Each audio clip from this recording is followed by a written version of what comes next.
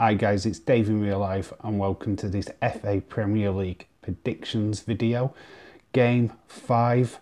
We are going to look at the results from round 1 of our little predictions game as well, and we're going to take a look at the leaderboard right now. Yes, James Chadwick is on top of the table with 10 points. Me and Connor are on joint second with 6. Then we've got Dylan, who is on 5, and propping the table up is Aston 316. This is the first week of the predictions. We go again this weekend, starting with Newcastle Leeds on Friday. If you want to join this prediction game, it's quite simple. All you have to do is comment your predictions on this video.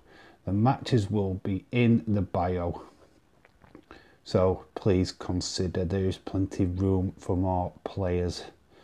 So that being said, we are going to look into the first lot of matches on the predictions for this weekend, and we are starting with that game, Newcastle v Leeds.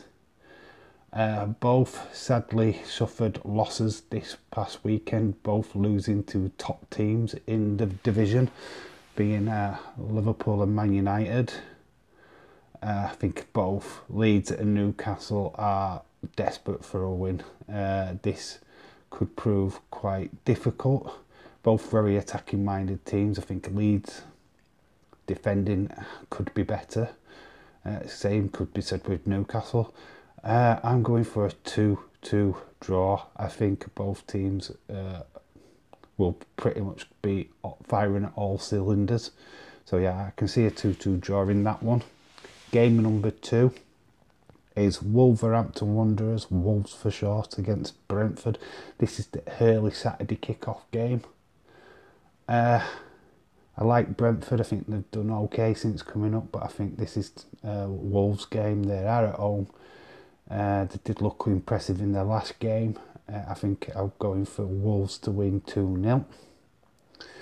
Game number 3 is Burnley versus Arsenal. Arsenal picked up their first victory of the season last weekend. Burnley got humbled by Everton in our last live stream, which was Monday night. I think the same again, even though this is at Burnley. I think Arsenal have just a little bit more quality than the Burnley team, so I'm going for a 2-1 Arsenal victory. We go to game number 4. It's Liverpool versus Crystal Palace. Crystal Palace did look really cool against Spurs. I think a very weakened Spurs team, I might add. Edouard looks like a good little signing. I do think this is Liverpool's day. I mean, their performance against Leeds United away from home in the last game was pretty impressive. So yeah, I am going for Liverpool to win 3-1. Game number 5 is Man City versus Southampton.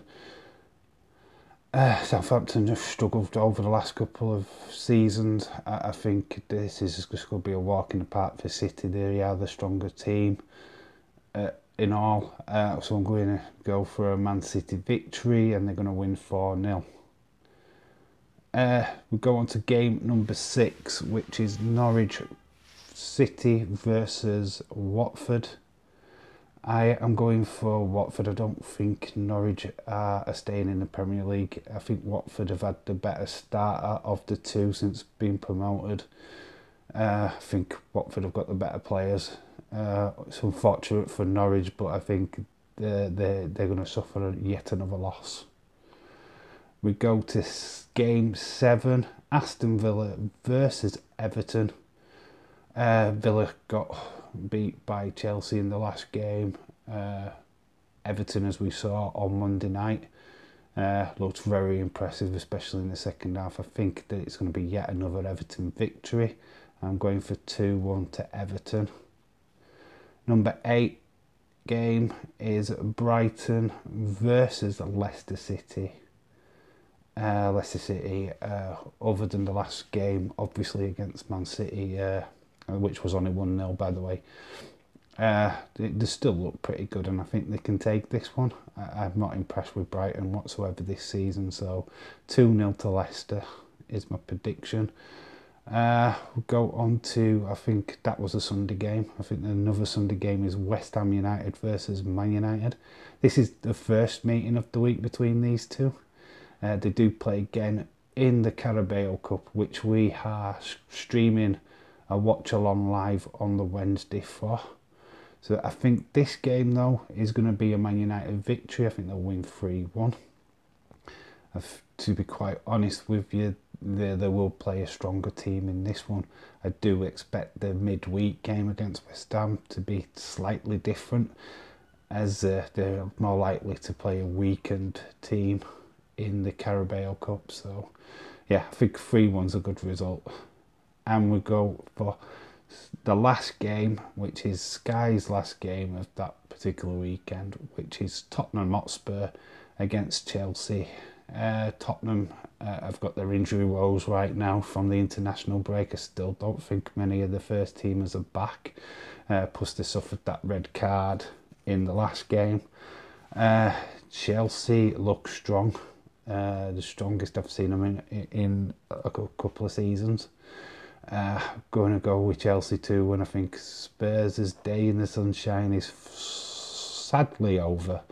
I think the Premier League is just about starting to take place now, and the teams that are going for the title are starting to accelerate.